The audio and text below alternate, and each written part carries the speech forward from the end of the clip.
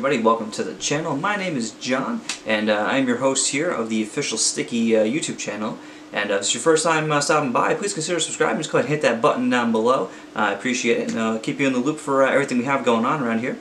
And so today I'm going to talk a little more about the whole tuning and aftermarket kind of field for the Focus RS. Now, one of the companies I really went with for my ST was COBB. And I have to say that I'm actually really disappointed with COBB's response to the Focus RS. Now the RS haven't been out for the last 3 model years. That was 2016, 17, and now limited production run in 2018. COBB still has yet to really come out with any real parts for the RS. Now yes, they did make the access port, but again, that's just all programming.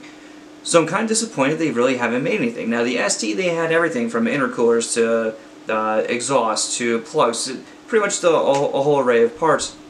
They also had a bunch of stage packages. They had stage 1, stage 2, stage 3, and you know, I went with COBB with a lot of their parts for my ST, mainly because they're just a well-known, reliable company and make quality parts, and they're also well respected in the car community. So I mean, I did pretty much all of their parts for my ST. I went with COBB for their downpipe, the catback, for the intake, for the rear motor mount.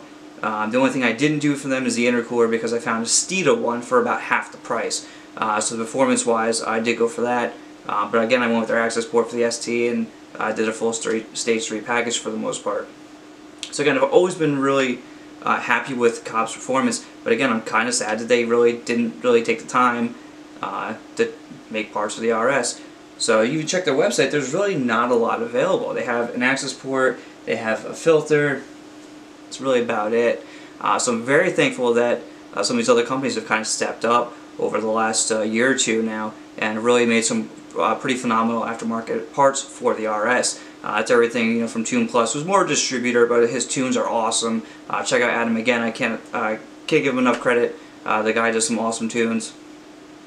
You're also going to have everything from Mount Tune. You're going to have stuff from ETS, from even Hennessy. There's some pretty cool companies out there, and I'm glad that they've made these aftermarket parts for the car. Because if they didn't step up and do that, there really wouldn't be much out there available. That's a pretty sad thing to have. So anyway, you guys let me know what you guys think about COBB's reaction to the RS, because quite honestly, I mean, I'm pretty disappointed. I kind of feel like a Subaru owner. Every year I see that the SI is coming out and it has the same horsepower, same motor.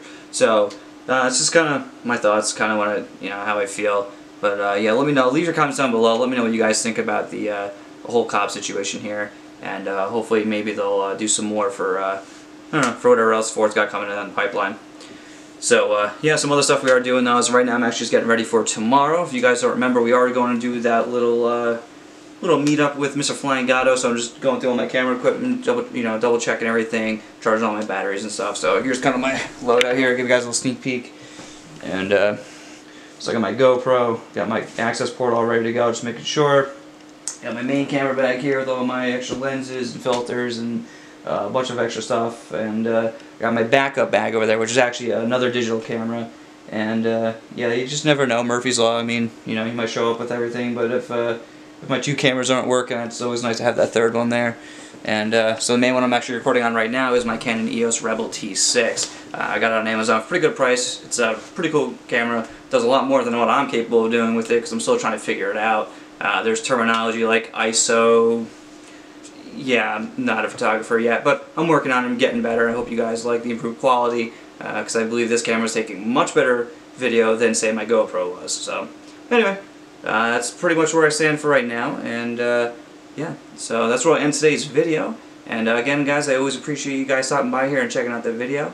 And again, if you want, go ahead and smash that thumbs up button.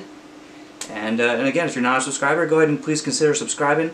All you have to do is hit that little button down in the corner there that says subscribe. And yeah, so again, guys, we'll catch you next time. Alright, bye.